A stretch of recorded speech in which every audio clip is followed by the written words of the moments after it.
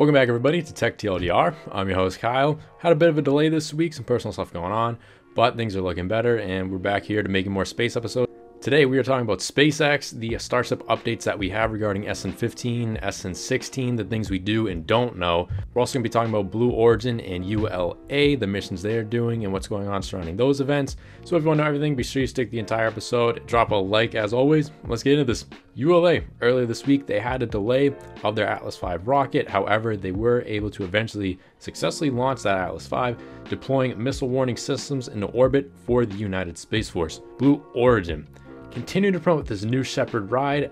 As of right now, the highest bid for a seat that I've seen is upwards of $2 million.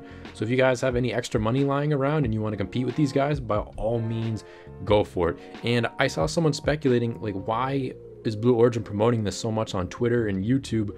Why wouldn't Jeff Bezos just be talking with all the rich people he already knows for a seat?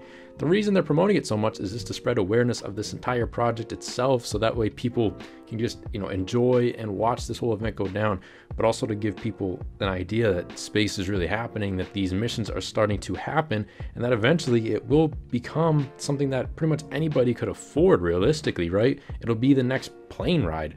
And that's really the whole point of promoting this, just to spread overall awareness of the projects going on.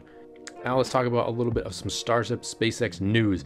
Mary Boca-Chica took this photo of what is believed to be a sort of methane plumbing system that will supply methane to the Raptor engine on the Super Heavy. Remember, Super Heavy is going to have a lot more Raptor engines than the current Starships do, so they need a contraption like this to make sure that the fuel supply, the methane, everything gets to the Raptor engines as needed. I'm really excited to see what this thing really looks like, all the undercarriage, all the engines all tied together. I think it's gonna be a real beast. I'm excited to see that, and I'm excited for someone to share some photos and show you guys what it looks like.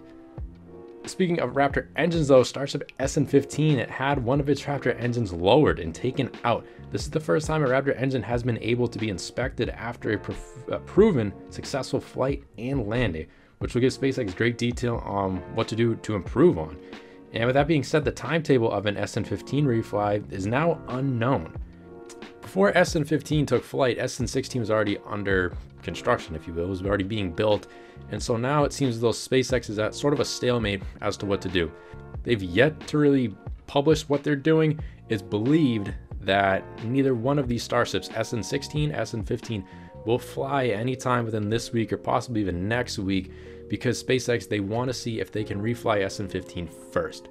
With this orbital flight coming up next month, I don't think SpaceX is going to want to launch an SN16 just to do another launch and landing when they've already proven it. I think at this point now they want to move on to doing the full stack flight, and so because of that, it may not be worth it to even try the SN16 flight. If you guys have any insights or ideas, be sure to let me know down below. I'd love to talk about that. But personally, I think it's going to be actually a little while until we do see a Starship flight. But that doesn't mean there's not going to be anything happening down at the Starbase. Remember those cranes we talked about in the last episode? Well, RGV Photography took this photo of the new cranes being assembled at Boca Chica. These things are absolutely monstrous. Hopefully with the addition of these cranes, we can expect to see much more activity and construction overall in the Starbase. RGV, they also got this image of the assembly of the first integration towers underway. The integration towers, those are the towers that are going to be launching and catching, hopefully, these Starships once they're fully constructed. These are prototypes, so I don't expect these things to look sleek like we've seen in some of the demonstrations. These are just rough templates, sort of like how the Starship is now. Mary also supplied us with this image of the scaffolding assembly along the tower. Now, does this mean we'll see a tower in use for the upcoming orbital flight? I think it's very likely we will. I think this is what this is for. Elon Musk responded to a tweet from Austin Barnard asking if Elon Musk would do a press conference regarding the SpaceX Starship missions that have been going on and give everybody an update as to what SpaceX has found, what they're doing, if they've made any changes. And Elon Musk, he did reply saying, sure, he wants to do a press conference, give people some insights as to what's really going on. As we know, SpaceX, they really don't talk too much about what they're doing. I can't blame them. Everything probably changes on a weekly basis, Things go wrong, things go right, things have to be corrected, things have to be changed. That's really the whole game of this project, really.